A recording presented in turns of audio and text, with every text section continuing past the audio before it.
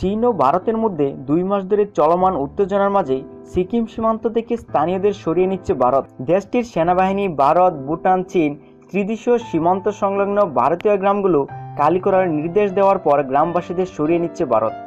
ভারতীয় গণমাধ্যমের এক প্রতিবেদনে জানানো হয়, ভারত, ভুটান, চীন সীমান্তবর্তী নাথাং গ্রামের ভারতীয় বাসিন্দাদেরকে যত দ্রুত সম্ভব বাড়িঘর ছেড়ে অন্যত্র আশ্রয় নেওয়ার নির্দেশ দেওয়া হয়েছে।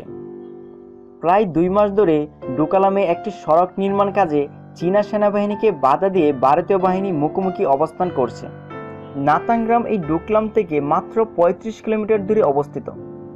জানা গেছে, ভারতীয় সেনাবাহিনীর কয়েক হাজার সদস্য সুকনা থেকে ডোকলামে যাওয়ার নির্দেশ পেয়েছে।